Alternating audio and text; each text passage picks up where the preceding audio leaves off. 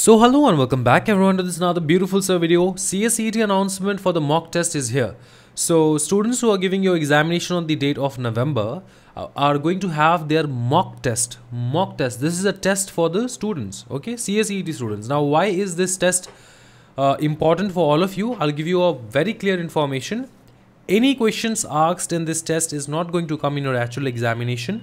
Do not focus much on the paper, because this test is actually for testing the software in your own personal laptop at home. Okay, so don't just focus on answering all the questions, all the answers, and try to finish the test examination. Assure yourself that any questions asked in this test is not going to come in your actual examination. Okay, now why is this mock test conducted? This mock test is conducted just to test the SEB software in your particular laptop, computer, anywhere. Okay, so you also will be having the browser link in the comment section, in the description of the video, so you can download this browser. Okay, and I'll give the link in the description. You just have to click it and download the browser so that you can give your examination in this actual browser. Okay, so this is the actual link for the browser.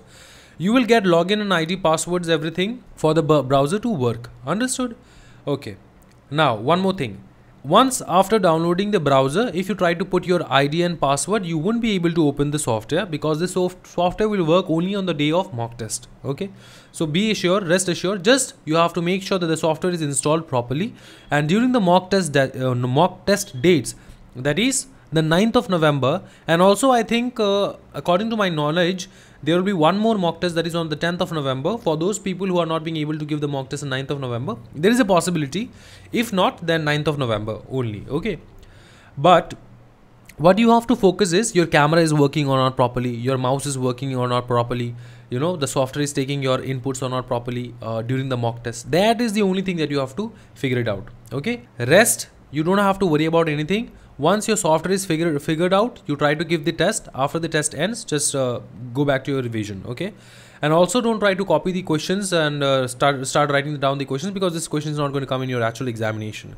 Again, I want to wish everybody all the best so that you can crack your examination for Cseet and come to CS Executive with a new energy, new vibe, because CS exam squad over here are waiting for you to come. Okay, if you have any other doubts, then drop your doubts in the comment section. I'll be replying all of your doubts. Thank you so much everyone. Happy learning guys. Bye bye and take care.